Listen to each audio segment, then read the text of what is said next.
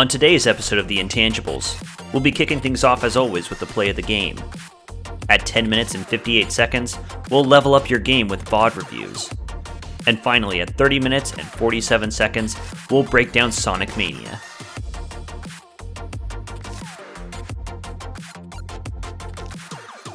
Hello and welcome, everybody. This is another episode of The Intangibles. I am one of your hosts, Matt, joined by my wonderful friend, brother, colleague, and gamer, Kenny. Hello. Yes, this week, all those things I am. And that's it. You're limited to those things, nothing else. I mean, it's 4 titles. I think it's pretty good. We're excited to bring you another episode where we're going to talk about some different things related to gaming. I mean, how much better can you say it, right? I like the idea of today we'll be talking about different things. We're going to be talking about some stuff, you know? Yeah, but everything's going to be game related. And I think this week it's pretty much all video game related, unless you have a play of the game that's outside of video games, which would be very interesting to see. Well, I guess we'll have to find out, won't we? So without further ado, I guess we should start with segment number 1, the play of the game. Poke chat, poke chat. So in this segment, we both, essentially want to talk about who or what we think deserves the play of the game this week.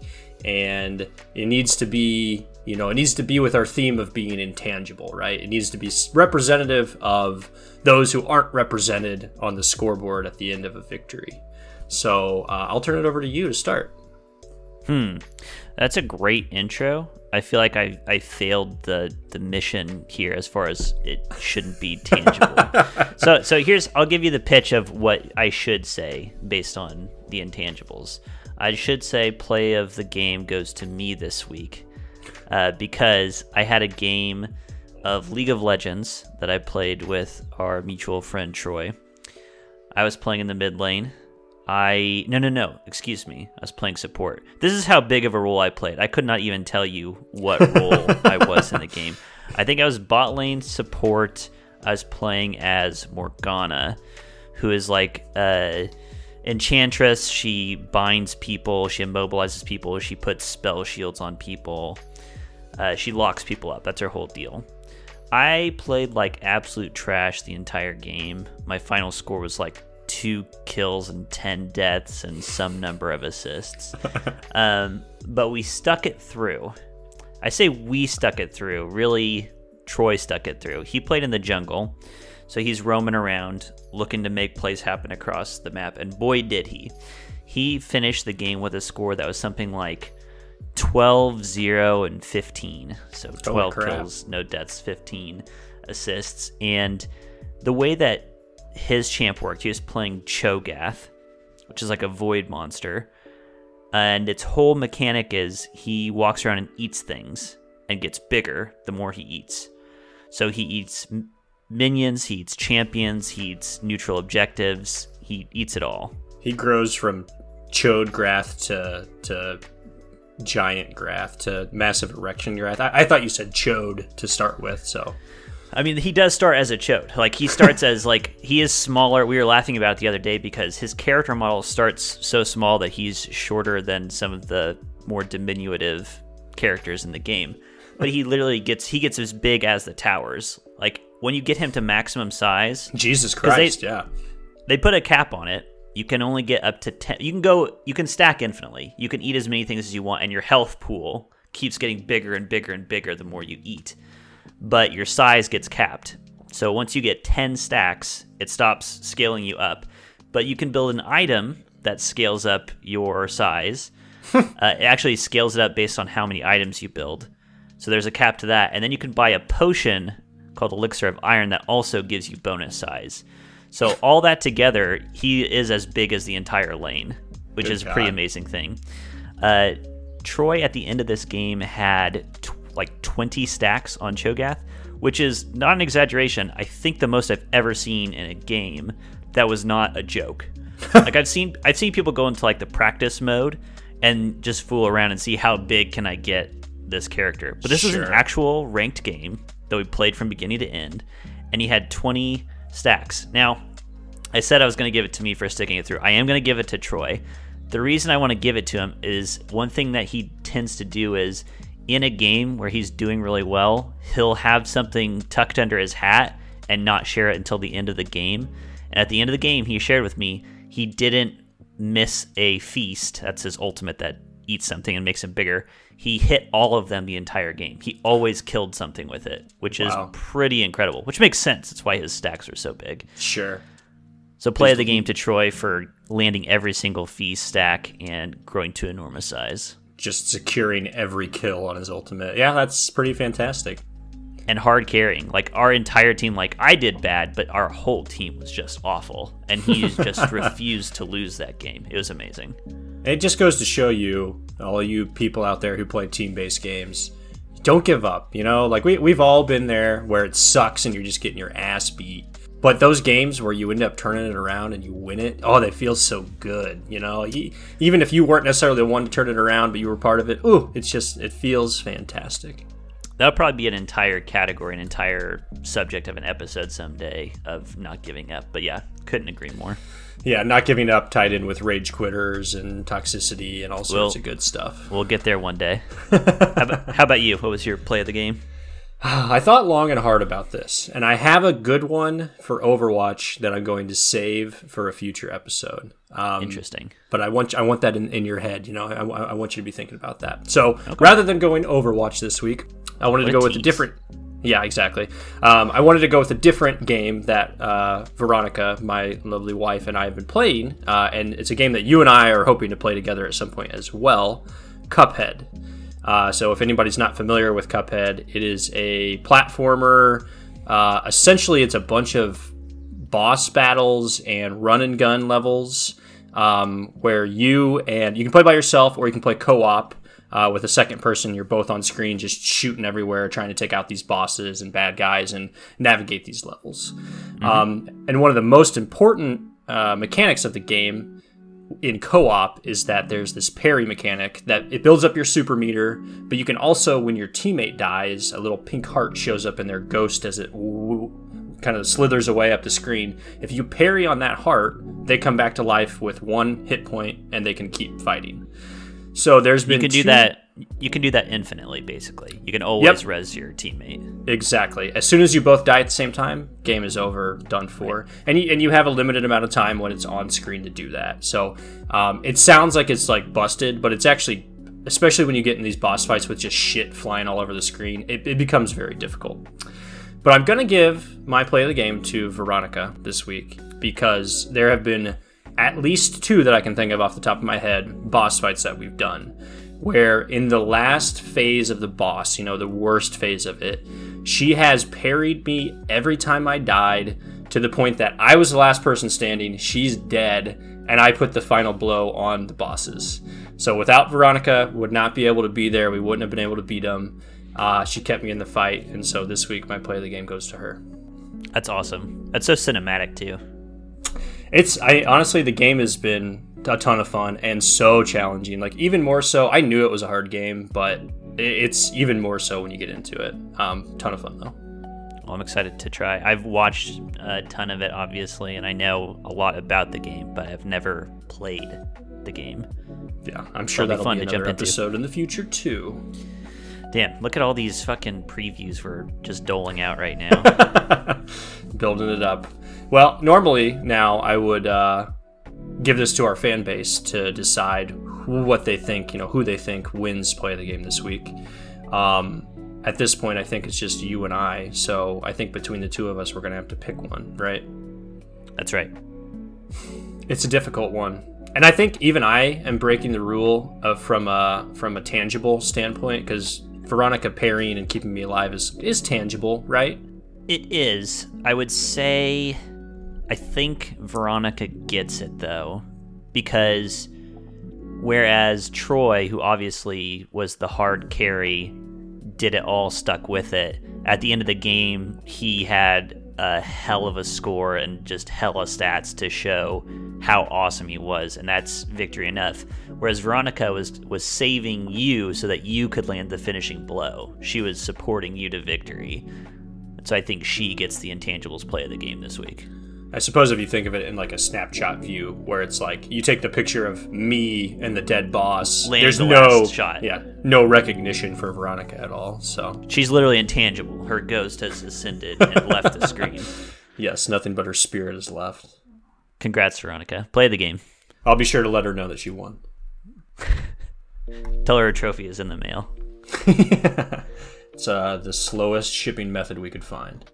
And she has to ship it to next week's winner when she gets it. She does need to pay for shipping as well. All right. So moving forward, this week we're going to be exploring a new segment, something that we haven't done before.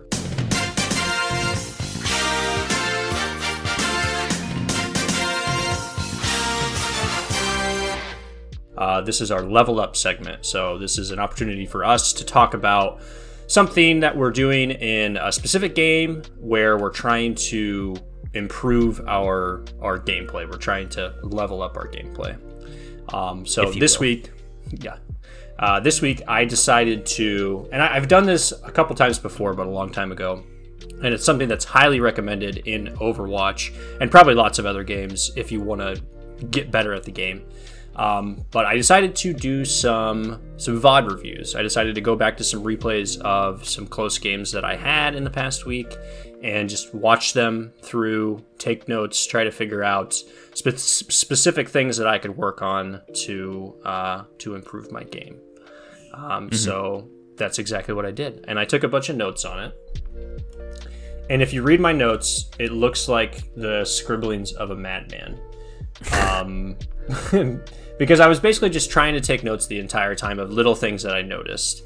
And I'm not going to bore everyone. I'm not going to go through all these notes. What I'm going to talk about is kind of one of the main methods that I use, and this is something that I mined from online as far as trying to review stuff, and then the major things that I took out of it afterwards. So one of the big ways that I reviewed this was looking at my own deaths, looking at when I died and trying to evaluate why I died, how I could prevent that in the future, and what aspect of my gameplay kind of tied into how I died. And it's actually a former Overwatch coach, Jane. You can find him on YouTube and on stream. He's back doing Overwatch stuff now, but he was kind of off for a little while. But way back several years ago, he posted this thing where you make kind of you just make a cross. You've got 4 quadrants, right? And you put mechanics, positioning, game sense, and good in those 4 quadrants. And when you look at your deaths, so exactly. It sounds weird, but I'll get there. So basically, the 3 areas other than good are like when you're assigning what thing you need to improve or what thing was responsible for. Yeah, what thing was responsible for that death. And if you watch this and you take tallies of this through a bunch of games, the idea is that you can see, are you all falling into like the mechanics box? Are you falling into, 2 of these boxes? So you kind of narrow down what you really need to work on from a gameplay perspective. So I use that in looking at my deaths.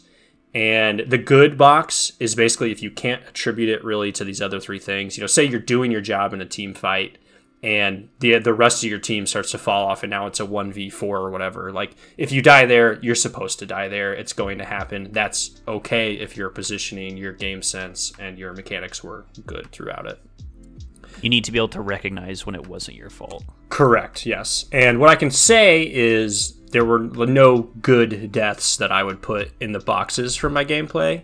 Sure. When it came down to it, I died a lot because of positioning more than anything. That's like one of the huge takeaways. I took the very first thing I did in the first game I watched. It was a Reinhardt on my team. I was a support playing Baptiste. So we had Ryan, Zarya. I can't remember who the other support was. And then we had May and McCree, I think. But Reinhardt gets on point, and I just jump in with him. When I had a perfect angle behind a wall where I could heal him, I could heal May, I could heal Zarya, and the enemy team couldn't see me. So me jumping into the fray there is just opening myself up to get picked and not be able to support my team. It was just like immediately I was like, holy crap, what am I doing? And I remember playing this game and thinking, this Ryan is way too aggressive. Like, thinking all the things I could about my teammates. So one of the big takeaways from this, in my opinion, is that, like, of course you can blame your teammates all the time, but if you really want to get better at the game, you do have to look at yourself and then the little things that you can do to improve. Which is the whole idea of VOD reviews, is to look at your gameplay with a cooler head, detach from the moment, so you can make clearer evaluations. 100%. And that's why I think ultimately, if you really want to do well with that, I mean, you can ask other people to do VOD reviews for you, and they're going to be ruthless. They're not going to sugarcoat it for you. They're not going to give you any benefit like you might for yourself. So if you really, throw your ego out the window and ask people to do that, you can definitely see areas to improve. If you're willing to take that hit to your ego. Exactly. And I mean, ultimately, I think if you're going to get better at the game, then you kind of have to check that. Or if you're just a god naturally, then good for you, I guess. That's a topic for a different time, but it is interesting because I think you need both. I think you need to have the confidence and the killer instinct and to think, I am great. So you go for plays. I think when I'm laning, especially in League of Legends, I suffer from a lack of confidence, and I tend to play control mages because I want to sit back and I want to be safe. And I lose all the time in trades to people who just have no fear. And I'm not saying just play without fear all the time, but they have an advantage in situations that I don't because I'm playing back. I'm not playing with that "you can't touch me" attitude. So you need that, I think, but that won't make it so you can improve. If you never think I'm fallible, how are you gonna get better? Yeah, no, I mean, it makes a ton of sense. I think the same thing applies in a lot of other team-based games too. Overwatch is very much the same. I've watched a lot of top 500 players play, and one of the big things they say is you do have to be aggressive, but you also have to know when you can be aggressive and when you can't. So, like, if you're never taking the fight to the enemy team, they're probably going to roll over you eventually. But again, being aware of when you can do that and when you can't is a huge part of the whole thing. So yeah, I definitely agree with what you said. The three big takeaways that I took from my reviewing of my games were, and this is something that I think you disagree with me on, but surviving. You want to be aggressive, like I said, but you have to survive. So that very first example I gave of me going in with Reinhardt and Zarya and being on the front line as Baptiste, that's stupid. That just leaves me open for a pick. If I die early, the team has no support, and that's on me. So being cognizant of that and trying to... It depends on role too, but like as a support person, as a backliner like I was, I needed to take a step back and make sure that I was prioritizing my life so that I could keep the rest of the team alive as well. You have to affix your own mask before you can help others. Exactly. Put the mask over there. Exactly. Why do you think I would disagree with that? And my team were a bunch of children. No, I'm just kidding. Because you and I have talked about this several times, and I've definitely mentioned, like, trying to survive, playing to live is good, but only to a point. I think that's kind of where the conversation came in, because if you just play to survive and you're afraid of taking any damage at all and you're not doing anything on the battlefield out there, then you are useless. It's a 5v6 for your team constantly. So I think there is a line you have to walk. But I think for your average low rank player, they die way more often than they should. And understanding why you're dying and trying to reduce that can help you a lot. Yeah, there's an idea in, jumping back to League real quick, there's the three stats you get at the end of the game. The three main stats are KDA, kills, deaths, and assists. And there's a derogatory term that some people use, which is KDA players, which is like, it's like the gaming equivalent of like bicep curlers who do nothing but like just to look good. And KDA players don't take risks. They don't die. It's like, I didn't die. I went 2-0-5, and my team just did so much worse. Meanwhile, on your team got a total of 20 kills, and you barely participated just because you didn't want to risk your score, risk looking bad, or you're just afraid to get your hands dirty, basically. So yeah, I do think that going deathless is not... That's not the goal. It can be a sign that you did well, but it can be a sign that you weren't playing aggressively enough. Yep, and I think that's stats in any of these games can be a really dangerous thing because of that. I mean, like the Overwatch gold medal system is the same way. Like every team is going to have somebody with gold damage and gold healing and gold whatever. And just because you have the most of something on your team doesn't mean you actually contributed in a meaningful way. So yeah, if you just bury your head in the statistics without really looking at how the game works, you're probably not going to have the best time. Yep, I agree with that. My second thing, and this is going to sound really stupid because it's just like, it's a basic thing, and I don't think about it when I play so much.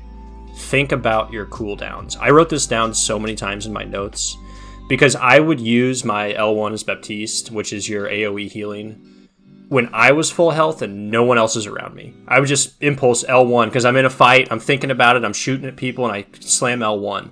It's just a waste. It's an absolute waste of a cooldown that I could use seconds later if somebody dives me or if my teammates are close and they're wounded. So that's something that, again, like when you get into a game, it's so hard to think about all this. You kind of get into an autopilot mode and you're just doing what you think you need to be doing without really thinking about it. So I've been trying to be more conscious of why I'm using my abilities and if that's justified. 2 comments. One of those that I'm super guilty of in Overwatch is the Lucio boop. I slam that shit on cooldown as soon as it comes off every time. Like, there's just anybody near me, boop! I just launch it. Which, part of that is because it has such a low cooldown, but it's still, I think, it's a useful, very useful tool that I just don't apply a lot of critical thinking to. Second, you say you're trying to be more mindful of that. Do you have anything in particular you're doing? Are you just like making a point to look down more at the CD? It's more like, so say it's the start of a match. I try to get in the mindset of, so say I'm playing Baptiste. I have Immortality Field. I have AoE healing. Those are my abilities, other than shooting healing grenades and shooting my gun. I honestly am starting to think about reload as a cooldown a little bit too. Baptiste isn't so affected by it, but if you play Anna, for instance, her reload is super long, and if you're if you're the main healer on your team, or if you're in a fight where you need to be outputting healing and you reload for no reason, you've just wasted 2 seconds of time that no one is getting healing from you. Or if you're Orisa, you wasted 10 seconds. Yeah, exactly. Yep. So I try to think of it right at the beginning of the game, all right, I'm Baptiste. I have an Immortality Field. I have AoE healing. I need to use Immortality Field to counter big plays, especially later in the game, / keep my main tanks alive. And then I need to use my healing when people actually need healing, which again sounds so stupid, but I'm so used to playing him, and it was on a really short cooldown to begin with. They might have extended it since the beginning, but I spam it. L1? Yeah, I spam it. So as soon as it's up, if a fight is going on, all right, here we go. I'm sure our listeners are making fun of us for saying L1 and R1 when we're talking about Overwatch. Yeah. It's funny that we can even remember it, to be honest with you. Usually when I try to assign keys to a thought process, it doesn't work very well. So that's something that's new, and I'd be interested. I don't know. Do you have any ideas on how that would be easier or better tracked and thought of throughout a game? Cooldowns. I think this does remind me again in League of an important concept that is very simple but very big, which is map awareness. So in League, you have a mini-map at the bottom right-hand side, and a really important concept in League is the fog of war, as in you can't see everything on the map. You can only see things that you, your teammates, and your team's monsters and structures are nearby. So it's about moving in this darkness to try to surprise and flank your opponents, and new players die very frequently to fog of war, just not looking at the map, not being aware where people are. And a big skill to learn early on, even now, is to be aware of the map. And really, a huge part of that is just getting in the habit, training your brain of flicking your eyes constantly at that minimap, any down second you have, just checking the map, just for a second. And so I think there could be a similar thing with Overwatch, trying to get better at the cooldowns, just constantly, anytime there's a half beat where you're not in immediate danger, glance down at your cooldowns. Even if you already feel good about where your cooldowns are, just you're constantly reinforcing that habit and getting a better feel for when your stuff is up. And you're thinking about it, you're making it present in your mind. When are my abilities available to me? What can I do with them? Sure. You're forming that habit then too, and you're just going to eventually subconsciously do that, just glancing up and down and knowing what you're doing. I'll have to try that. I think too, this is something people do just because what else are you going to do? But in the spawn, before the game starts, throw your abilities. Look at the timer. Just get it in your head.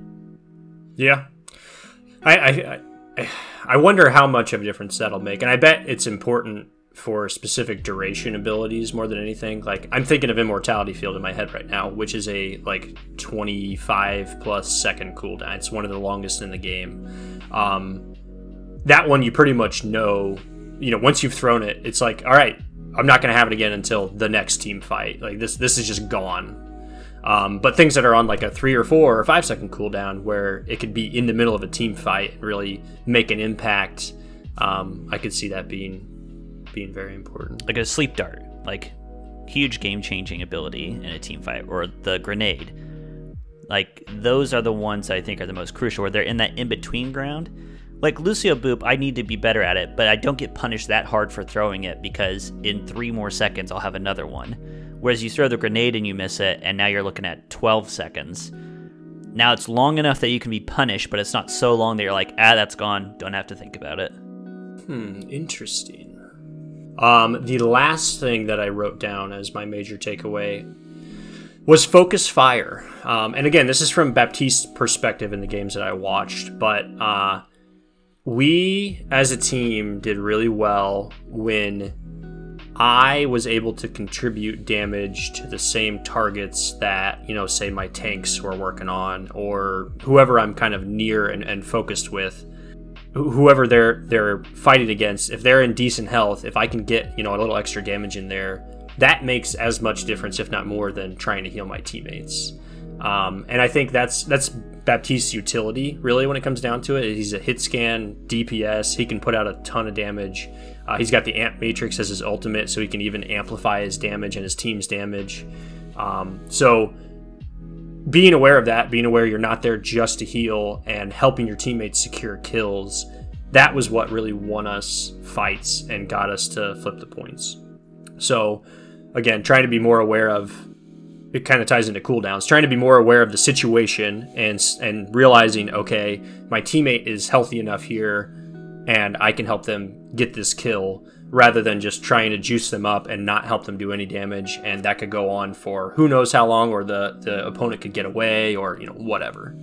I think this ties into something too that I'll probably mention in a future episode as far as my own level up advice.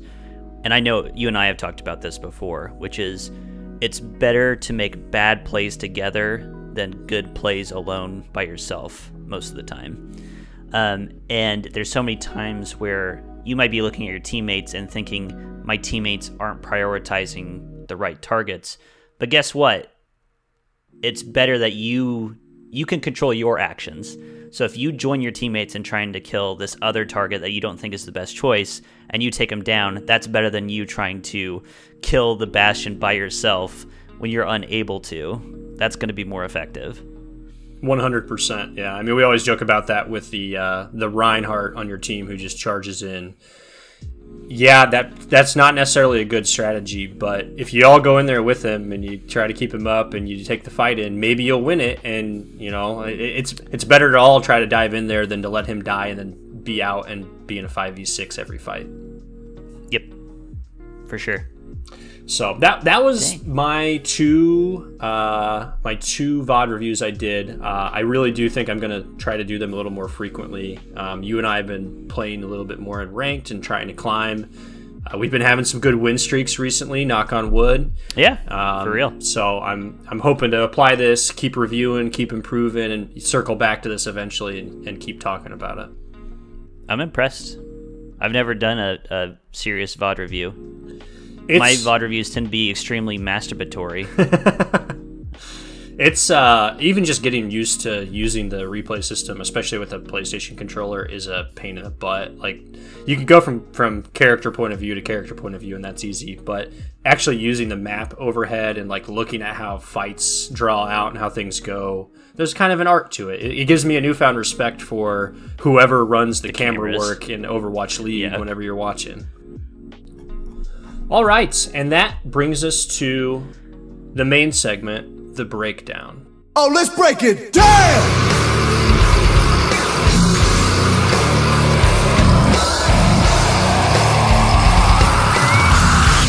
Why are you so angry?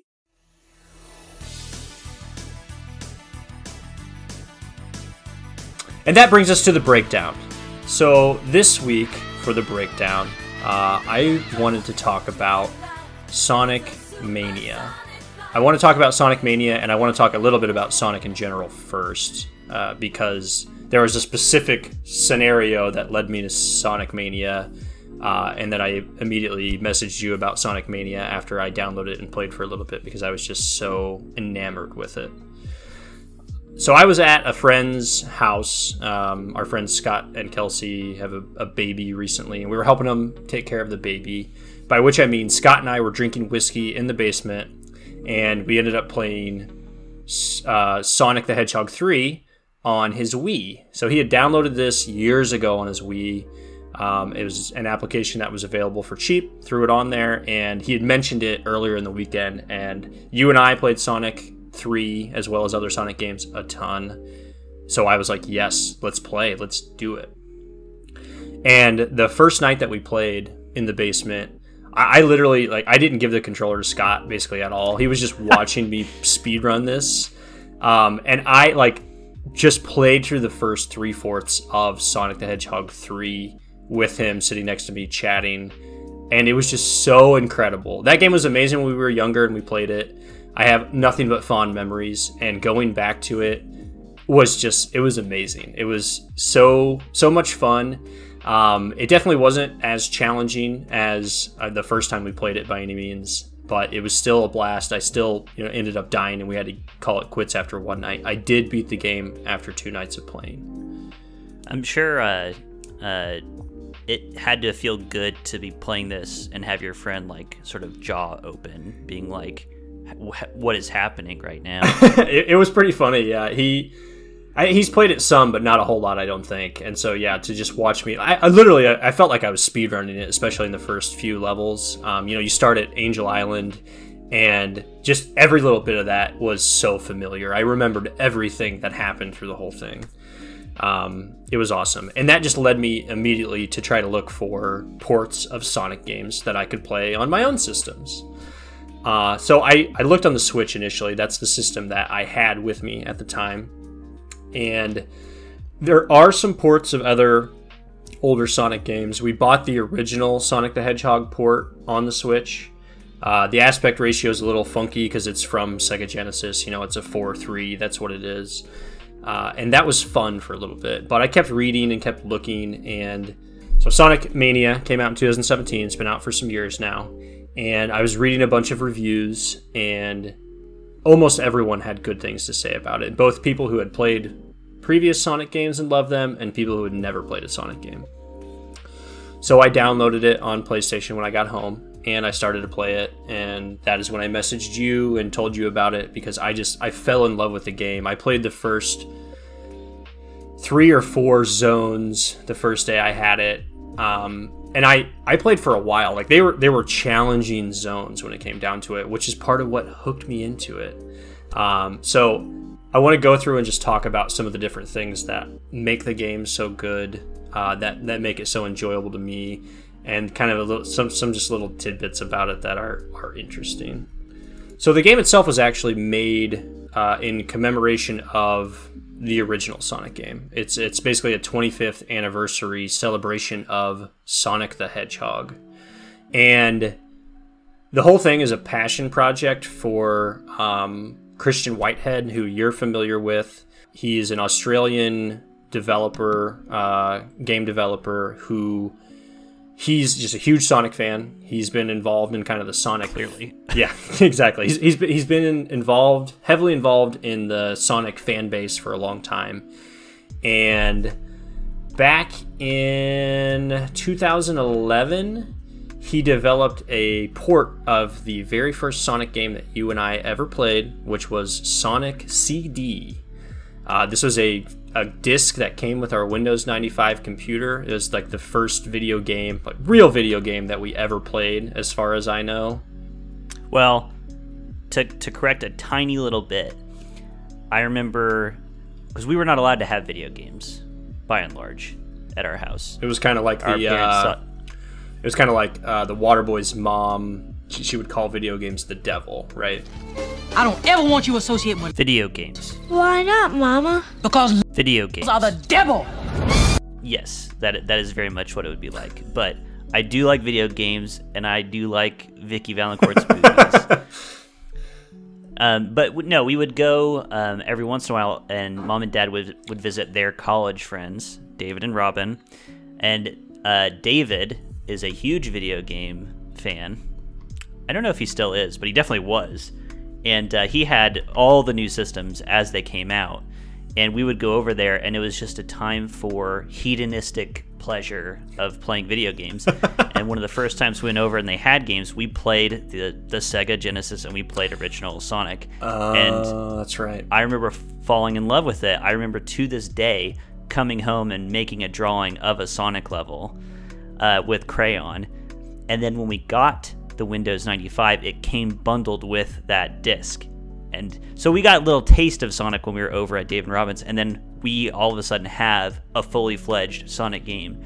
And I would argue, I know I'm completely biased, and I know this is nostalgia, but Sonic CD is just a strictly superior Sonic game to the original.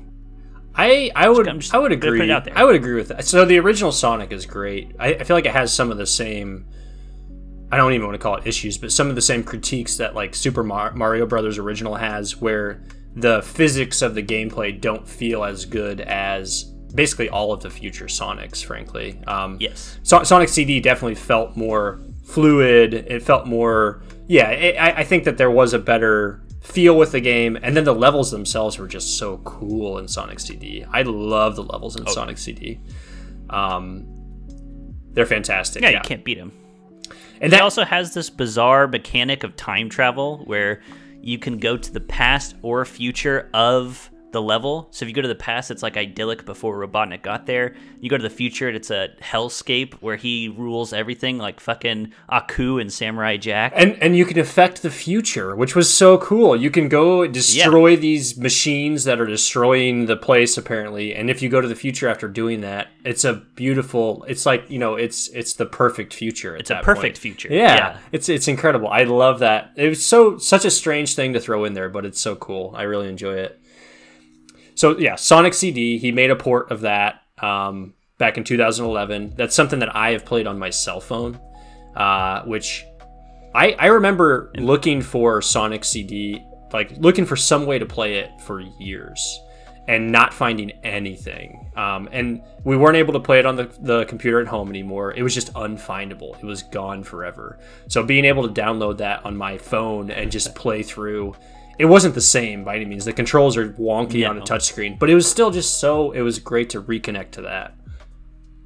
I remember doing that, and I don't know if you had this thought when you played it on your phone for the first time of being like, imagine showing my childhood self doing this, like on this tiny little device that I can take anywhere. Pocket video games? Are you kidding me? Yeah. The biggest problem I had with the ported version, the controls, what are you going to do? It's on a phone. The music. It was not the original music on the phone. And the original music on Sonic CD is some of the best video game music on the entire planet. Because it was like real digital music. It was not, I can't, you gotta go and find that. Listener, go listen to the original Sonic CD soundtrack. That is there's guitar riffs, saxophone, like, It's amazing. It's incredible. And Sonic Mania absolutely does it justice. They have a ton of new music that feels just so much like that Sonic CD. I would argue, well, I'd have to go back and listen to, I guess, the original Sonic. I don't know that music was as good, but Sonic CD rocks, and then this Sonic Mania rocks. I think Sonic 3 was decent too. It was. And I know that Sonic 2, for instance, had some bangers in it because Never Ending Solo, who is a group who has transcribed the Sonic digital music into real instrumental music. They did Chemical Plant Zone.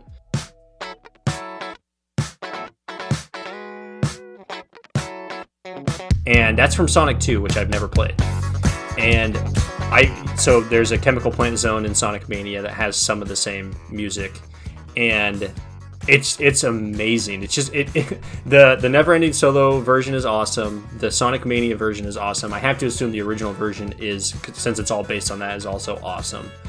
They actually made a vinyl of the Sonic Mania soundtrack that I was looking around, and you can buy it from like small shops and stuff here and there. It's not really mass available at this point. So if you're a super fan, you can go find it online and buy it from a reseller and play it on your record player at home and enjoy it. You know, that's a niche interest right there. Absolutely. It's a cool kind of transparent blue vinyl disc too. Like I'm thinking about. So it looks like Sonic spinning around? Absolutely. It probably does. Wow. Come on. I thought it was really cool. I was excited about it. So he did that port. He actually should be. He actually did an original Sonic and a Sonic 2 port that were released in 2013. He worked on Sonic 3, but that never got released. And eventually this has kind of led into the Sonic Mania 25th anniversary thing. So he and Sega combined to make a commemoration of Sonic's history and just make an awesome game that brings you back to the originals and adds some new stuff in. And I think they absolutely delivered on it. I loved every minute of it. There are 13. Go ahead. If you are a Sonic fan, and we were big Sonic fans, if you go and play this, it's like remixes of previous zones from previous games that incorporate elements from games that it wasn't a part of it, but feel completely natural in it, and wholly new levels. And I see your note here, and I completely agree, that feel like somehow they're like lost levels from the past that did get published, but like they fit so naturally and perfectly into these games. Yeah, they feel instantly like classic zones that you've played before. It's kind of crazy. This is the most extensive Sonic game as far as zones go. There are 13 zones in this Sonic game. I can't think of what the next closest is, but 13. 8 of those are remastered, so based on original zones from other Sonic games. And the way they did the remastering, I thought was pretty cool. They're all 2 acts in each zone, and the first act is much more similar to the original that they're playing from, but still adds a little bit of extra stuff to it. Remix. And then as soon as you get into the second act, it's the same textures and colors and all that, but it's entirely new. So they give you this like one act to kind of get used to it, have some familiarity, and then they throw you into a whole new act with the same stuff going on, so you get to learn a whole new thing. And I love that. I think it was perfect. Again, it's a good combination of the base material and what they're coming from, and then giving you this new twist and new experience that you can enjoy. There's new levels, like you said, 5 new ones, and their music is fantastic as well. The music fits right in with all the other music in the game. They've got cool little just features in each level that just, I was looking at the details and I loved it. Press Garden is a brand new level, and they've got these little ink pots. So Press Garden is supposed to be almost like a newspaper printing garden place. It makes no fucking sense, but that doesn't matter. You've got the idea of Press Garden, right? There's newspapers on reels just rolling around in the background. There's little ink blotters and little enemy ink guys popping out of them. So they keep all that theming there, in a brand new level, and it just, I don't know, it all kind of comes together. It just feels so natural and good. Here's a comparison. Sonic the Hedgehog is like a death trap dungeon where things making sense isn't the goal. What matters is the theme. Is the theming consistent? You don't have to, because I remember like everybody's made the joke of like, why does Dr. Robotnik keep the power-ups on the level for Sonic to get? It's like, because it's fun. That's the point. And the theming is very similar, where it's like, it's not here to make like we're not world building here, you know? It's just a cool theme to explore. Yep. Yeah, I mean, I'm trying to think of Sonic CD and like Carnival Night, I guess. Oh, no, that's Sonic 3, but we'll go there anyway. Sonic 3, Carnival Night. The theme is literally just like circus shit. The entire thing is just colorful. You've got the stripy poles and stuff. You've got balloons popping everywhere. You've just got shining lights and stuff. It doesn't make sense in the world, like you said. We're at some carnival that Dr. Robotnik created or something. I don't know. But when you're going through the whole thing, the enemies kind of make sense with that theme. The way you get from point A to point B makes sense with the theme. It ties in together and feels good. Or Stardust Speedway from Sonic CD. It's like a Las Vegas, like, running race world. Yeah. It doesn't make... And there are lightning bugs that connect laser beams between them. No, it doesn't make sense. It's just awesome.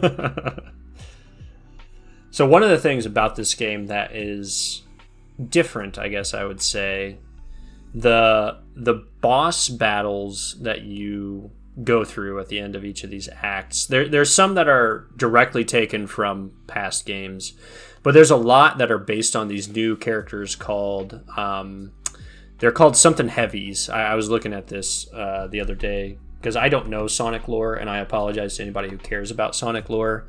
I honestly, I really don't care about Sonic lore too much. Yeah. And I don't apologize. At the very beginning of this game, what happens is, so I'll give you a tiny bit of lore. The end of Sonic 3 and Knuckles is where Sonic Mania starts, basically. So Sonic and Tails are flying away from the end of Sonic 3, and some sort of disturbance happens. They go to investigate it. It's back on Green Hill Zone. So we're going to a whole different... We're going to the original, Green Zone. All these other games have made kind of duplicates of it with different names. Angel Island, whatever. We're going all the way back to the original. And when you get there, there's a bunch of these heavies, whatever they're called, who are mining for some other type of stone. So not a Chaos Emerald, but something else. It's kind of the same stuff. But these guys get together, they dig it out. Some big, strange warping thing happens. And that's what transports you and Tails to the beginning of the actual game where you got to chase everything down. So these heavies that we're talking about are the bosses at the end of most of these zones, these acts, and they're so varied and weird from what I'm used to with Sonic, but I really, really enjoyed them because of that. I think like I died a lot. I actually had to, restart from the beginning of some of these zones because I couldn't get past the bosses the first time. And I really enjoyed that challenge. I haven't felt that challenge with a Sonic game in, I don't know how long. I mean, it's been years and years and years. Not since Carnival Night having to get past the up and down barrel. Yeah, that could be a whole episode by itself. So... one thing about the game that I wasn't a huge fan of, and I guess I'm really not a fan of it now that I know that there is some extra that comes with this, but the ring bonuses, yeah, they're very, very punishing when it comes down to it. So there's two types of bonuses, I'll call them, in the game. If you hit a check post, you get the little stars that go over your check post if you have enough rings, similar to Sonic 3. But if you jump through them, you don't get the gumball machine thing. What you get is Which sucks. Hey, you could get a shield out of it, though. Like, that was a cheap way to get a shield, in my opinion. That thing was fine, right? That's why I liked it. Yeah. I'm saying what they replaced it with sucks. Oh, yeah. Yeah, because what they replaced it with is... And I stopped doing them because of this. So you jump them and you get put into the blue sphere ring bonuses, which were the Sonic 3 and Knuckles actual ring bonuses that would give you Chaos Emeralds. So it puts you in these, and if you win them, you get a medallion. And I think there's infinite variations of these blue sphere levels, because you can get... They're like procedurally generated? I think after a point they are. Because there's clearly some that are definitely from the original game, and then there's a bunch that are not. And I think on the Sonic 3 and Knuckles game, there was a strictly blue sphere version of the game you could play.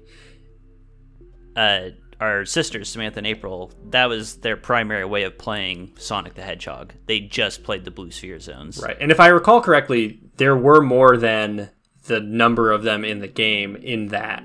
Many more. So it very well could just be a random selection from that group that it throws at you. I don't know. They gave you, if you played just the blue sphere zone, after you beat one, you got, I don't know, like a 6-digit or 6-character code. And the girls had a little journal, and they would just write the code down. And it was like, if you open it up, it would look like an insane person's, like, you mentioning conspiracy. It's just like that journal. Like, literally, I hadn't thought about that at all. That brings back, like, instantaneously. I'm in the den looking at that notebook of numbers. Yep. It's like something from fucking Lost. The smoke monster's on his way. Yeah. But yeah, so they don't really get you anything. They get you these medallions, and the medallions unlock features within the game that are just wholly unnecessary to play. They give you the ability to just make kind of changes in how Sonic works a little bit. So you can change him from essentially the original Sonic version, the Sonic 3 version, or I think maybe the Sonic CD version, where you've got like the double attack, or you've got the hyper speed thing that he does in Sonic CD. It doesn't really make a difference, in my opinion, as far as how you would play the game. If you want to get super, I guess that's cool. It's a feature, but I don't really care about it. And I stopped playing those bonuses because it just takes time that I would rather be playing the actual Sonic game, you know? Yeah. It just makes me sad because that is like my only critique of the game so far is those ring bonuses and bonus levels. You used to get so excited to get them, and now I feel nothing when I get to them. Because then you turn to the actual ring bonuses, which are these big 3D rings you jump through, it's awesome. The first time I got one, I was like, all right, here we go. And then it's this kind of funky version of the 3D UFO chase down ring bonuses, which that came from Sonic CD as well. Which was dope. Which was actually pretty cool, and we figured out how to play those pretty well when it came down to it. And maybe that'll be the case for these eventually. I don't know. I've played this game through twice, and I've got 2 other saves going. I'm not any better at it right now. I can assure you that. And what happens is you're limited in your track. You've got borders on either side that you can't go through. So you have to follow this UFO, and as soon as you get off track and start to get slowed down, that UFO makes a bunch of distance between you and it. And you can get these spheres to up your speed. But I've done this on several where I have gotten to Mach 3 after getting as many rings to push the time out as I can and getting as many spheres as I can to catch up. And I'm still nowhere close to the UFO if I bounce off the side and ended up in the grass and all this stuff. So it's like you have to be perfect in order to get the Chaos Emeralds, or whatever they're called in this case. And I've got maximum of 3 on any playthrough so far. 3 out of 7. Less than half. So and my big beef with that is that I learned that there's actually a secret ending where if you get all those emeralds before you fight the last boss, you actually go to another boss battle in kind of like a different dimension is basically what happens. You get pulled in with Dr. Robotnik by another bad guy, and you have another boss battle to fight. So that's a little disappointing. I don't know if I'll ever get there just because of time when it comes down to it. Like, I'm going to have to put in a shitload of time to get all of those emeralds and do that one little fight. So that's my one beef. Yeah, I mean, again, it's cool. Like, this is a game for the fans, and you can just play it and have an awesome time. But for, like, the ultra hardcore fans, what a cool Easter egg. Yeah, absolutely. The last thing that I have to chat about Sonic Mania are a few bugs that I was reading about that were just kind of funny to me. I haven't experienced them. I think that it depends on what platform you play it on, because this is available on PC, this is available on Switch, it's available on PS4. It might be available on Xbox even. It probably is. I don't know why it wouldn't be. Yeah, PlayStation 4, Switch, Xbox One, Windows. You can get it on any of those. So this could be specific to platforms. I haven't run into any of it, but there's a few bugs that I just found hilarious. And there was the list that I looked at for bugs was very large. So I mean, when you got one guy doing all the heavy lifting, I guess it's going to happen. Yeah, I think it was him and one other person who were doing a lot of this, and they did have support from Sega, thankfully, on this one, obviously, because this, I mean, again, this is literally the longest Sonic game in existence as far as these platformers go. So, God, these dudes must just live and breathe Sonic the Hedgehog. He absolutely must. It was really satisfying for me to download a brand new game on PlayStation that was in the megabytes and downloaded in like a second and was just ready to play. I'm used to downloading, gigabytes and gigabytes of games. I'm used to doing a patch on my game, and it's like, well, I guess I'll walk away from this for a while. Yeah, exactly. That was nice to get back into the old style graphics. All right, here are the bugs that I have written down because I thought they were funny. The first one is known as the Pity Emerald. For unknown circumstances in a special stage, the UFO can abruptly turn around and fly towards the player, immediately rewarding them with a Chaos Emerald. Hasn't happened with me. This is a bug that I need in my life. I would like this every time. 10 out of 10 times, I would want this bug. That would be great. I haven't encountered it, but I hope I do. The next one is called Tails Just Chillin'. So when playing as Sonic and Tails in the final boss fight, if Tails gets grabbed by both hands, so this is literally the final boss fight before the secret boss. If Tails gets grabbed by both hands from the boss gets locked into this, and you can't do damage to the boss, and the boss can't damage you. So you literally just have to wait until time's out and you die in order to try again. I just want to say, if you're playing by yourself, do not play with Tails. Tails is just the biggest piece of shit. He's a huge liability. Honestly, if you're playing with a friend, don't play with Tails. Yeah, I mean, that's true, just too. swap controller, take turns and call it good. I was playing with Amber and we were playing with Tails, and it was cool in some circumstances, but I am convinced... We encountered a few different times... This bug isn't on your list. I don't even know if you would call it a bug. But there are a few different points in the game where we just got permanently stuck somewhere. So we fell into a pit, like a little pit area that you could run around in, and there was no way to get out of it. And I think it was because we used the fire shield, which burnt a bridge that we were supposed to be able to hit a spring and jump back up to, but because we burnt it, there was nothing to jump on. So we just had to quit and start over. So it's not perfectly polished. No, definitely not. There are definitely some things that did not get play tested fully. I'll have to look and see if that is a bug that exists, because I would be very curious. I'll send you the full list at some point so you can see. It's a lot longer than I expected it to be. Yeah, what's your last bug? My last bug is called Giant Character. So it's a glitch that can only be done in Encore mode, which is that's the DLC for the game. They made a DLC that's like $4 or $5. It happens suddenly. It mainly involves switching the player's character while they're jumping back on the screen. So in this Encore mode, you can play. You can get as Sonic these little companions who kind of follow you around. And you can switch between them and use new abilities that they have. But if you do this, and this bug happens, when you switch to the character while they're jumping back on screen, it causes them to be giant, just enormous on screen. And they stay that way the rest of the level. So if you get this bug, you all of a sudden become giant Sonic or whoever, and you literally have to run through the rest of the level as a giant Sonic. Can you do it? Yeah, you absolutely can. It's just showing like your model that big. I think it's not like actually you being that big, so it's kind of fucked up when you try to play. But yeah, absolutely you can. But you can physically do it. That's interesting. So again, I have not Very encountered any of these bugs. These are, well, realistically, I don't think I would want the second one, but I did think it was hilarious. The first and the third, I would enjoy playing, no doubt. The first one is a feature. Give me that pity emerald. Yeah. Fuck chasing these UFOs.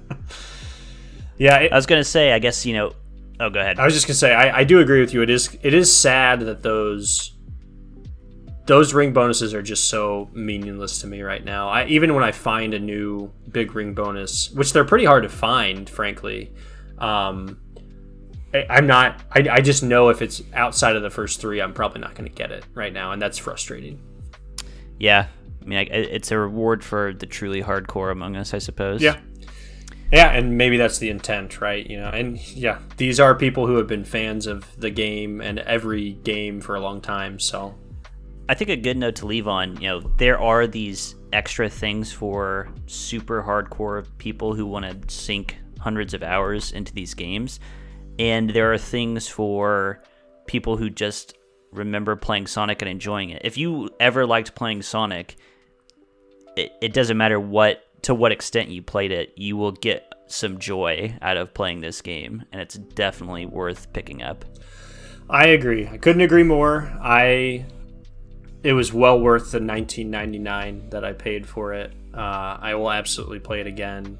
And yeah, I just want to go listen to the soundtrack. I want to get back into Chemical Plant Zone and just hear it riff out, man. It's so good.